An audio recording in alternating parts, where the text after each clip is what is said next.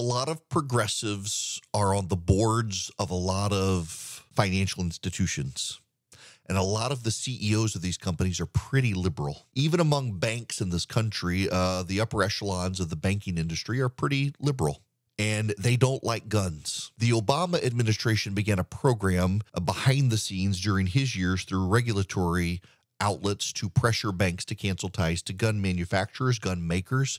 They also did it to insurance companies to cancel ties to ammunition companies and to gun companies. It was exposed and they stopped the program, but it's still happening behind the scenes with progressive activists who are trying to get on boards of banks and get them to not do business with gun companies. At some point, the conservatives are going to have to fight back on this, probably very much like with ESG, where conservative states say they will not do business with banks that refuse to do business with gun companies.